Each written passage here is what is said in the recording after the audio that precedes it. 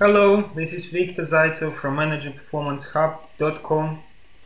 Today we are talking about the following sessions. Training is number one, and the second one is awareness campaign. Those two stages are coming at the end of the implementation phase. With the training, if you remember, during the IGA stage, there was a training matrix created by the energy services company.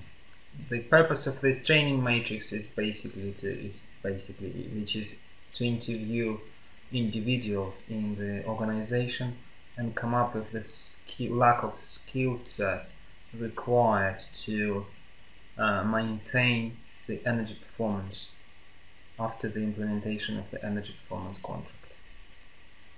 What you've got to understand is that yes, energy services companies guarantees the energy saving, but because normally they are not maintaining the buildings, it's a partnership.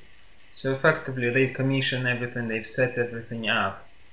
They would like to leave those operational systems, they operate nicely in this state. But obviously we all know in practice, things go wrong, people interrogate BMS, they change set points, change time schedules, put stuff in manual, you name it. Things do go differently if you are not careful. That's why as a part of energy performance contract, there is a training, it could be like 30-40 days of training for the estates team. And obviously various people will have to have different levels of training. For instance, like a general energy management, 1-2 day course is required for everyone, I would say, for all personnel involved in maintaining the buildings. Some specific stuff, ESCO might have installed some specific technology like CHP, like steam boilers. And those piece of kit is unique, it's special, so maybe there will be a special training for those, maybe by manufacturer of this equipment, maybe by some third-party suppliers, to teach your staff how to use this equipment so they become comfortable operating it, so it is running efficiently. Also, one of the options for some of the equipment is, some estates decide actually, well, we are not really comfortable maintaining CHP, we would like to have like a service maintenance contract for running, and possibly even with the guaranteed output of say 90% availability, which is probably the kind of top-notch contract for the CHP. That's also possible. What else? The next thing which we've got, obviously training. It's not just the aspect of training people, it's also realizing that the energy performance contracts bring lots of other soft benefits. The reason why they're soft is obviously through this process of people are being trained, they see that they've been taken care of, their motivation level goes up. They can see that with this new training course, they can see new opportunities to learn, maybe kind of a career progression. They would like to feel as part of this project, participation, to succeed in this overall project. They feel maybe trust, involvement, career prospects. The perspective, the brand of the business is changing. When people come and visit your buildings, for instance, and they see PVs, when they come in on the roof, it straight away it sends message. Yes, this organization is serious about this energy saving, and it lifts the spirits.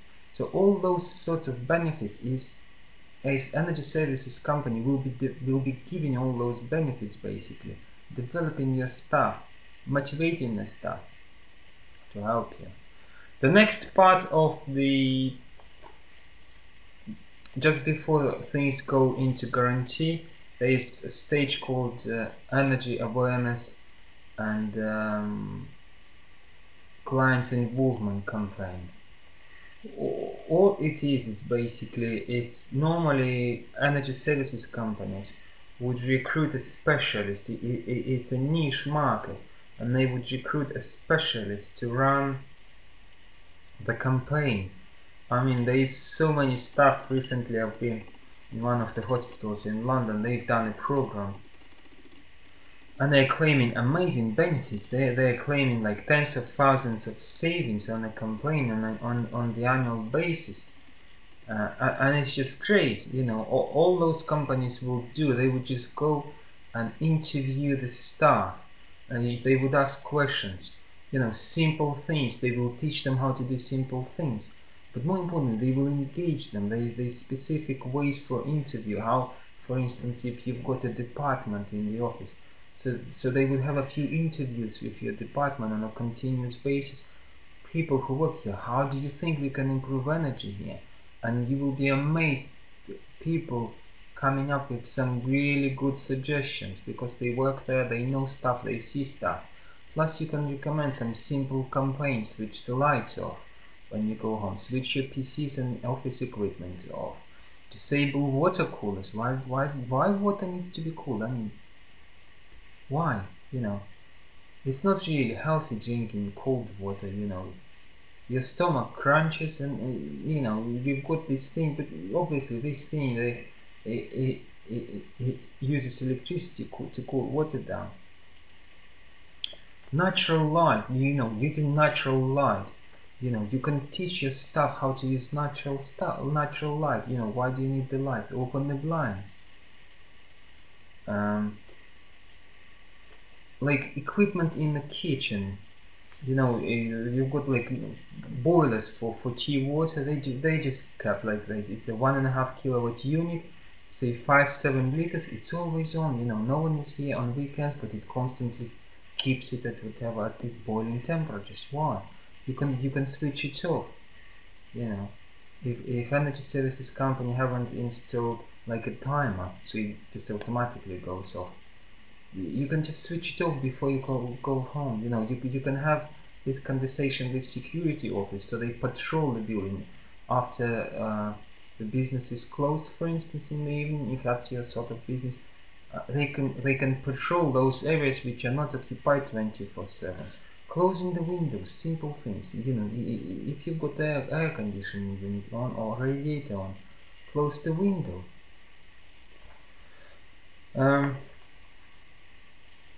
And dress suitably as well. You know, you can run the policy in the company, say, you know, that the office temperatures, for instance, in winter is 21 degrees.